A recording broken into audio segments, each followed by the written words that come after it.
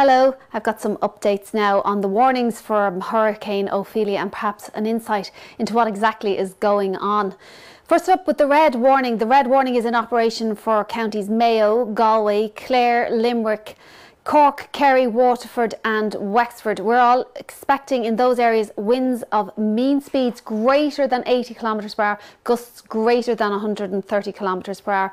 If you live or work in an area that is under a red warning, the advice is crucial. Stay indoors if at all possible during Monday and avoid unnecessary travel, particularly near coastal areas where there will also be storm surges, where the sea pushes up against our coasts. All other counties of Ireland are under an orange level warning. That means we can expect gusts of up to 130 kilometres per hour. So still very dangerous conditions in all areas, particularly along the coasts and particularly along eastern coasts during Monday afternoon. Do stay in touch with the weather warnings. These could be updated and we could be moving to a red level warning on the eastern coasts during Monday. Now we've also got rainfall warnings in operation, not quite severe. We've got an orange level warning in operation for Donegal, Connacht, Clare, Limerick, Kerry, Waterford and Wexford. So that's rain. It's going fairly quickly through, but there's still, this is a tropical nature storm, so still quite a lot of accumulations. We're expecting greater than 40 millimetres of rain in these areas. All other areas we can still expect some heavy rain. Up to 25 to 40 millimetres of rain is possible. So what's going on? Hurricanes form just off the west coast of Africa. This is where all hurricanes start their life, in the warm oceans of the tropics. Usually what happens is the storms travel across the ocean in this direction, carried by the prevailing winds, and when they get to the Caribbean, then this is usually where we see the hurricanes gather their most strength. They usually run out of steam when they run into the coasts of America, and then sometimes they head back across the ocean to our end of the world, and we get the tail end of a hurricane. That's not what's happening here.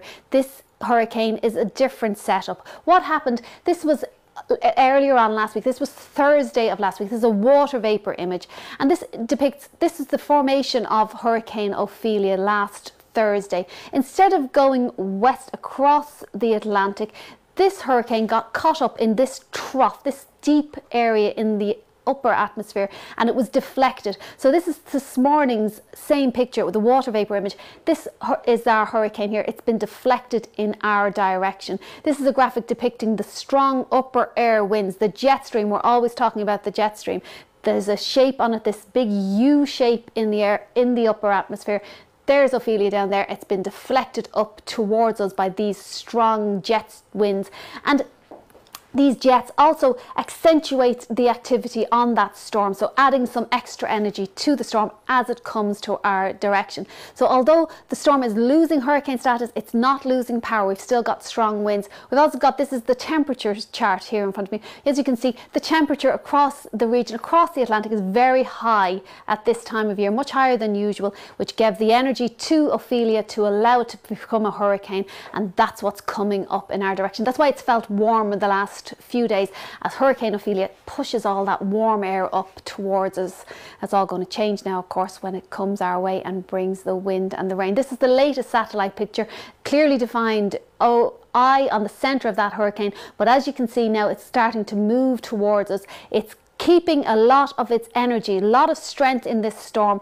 Hurricane force winds coming onto our shores over the course of Monday. And as we saw, all those warnings affecting from Mayo right the way around to Wexford. This is the winds. There's the strong winds, as we said yesterday, on the southeast side of the centre of the low pressure area. So we've got strong winds right across the country during Monday, starting on the south coast, the southwest coast, early in the morning on Monday morning. And keep an eye on the weather forecast and take advice from your county councils as to what to follow. This is the rain associated with the same system. It's going to come through over the course of Monday too. So some comparable events. We had Hurricane Debbie came through in 1961. Now we didn't have the satellites to observe the formation of Hurricane Debbie in 1961.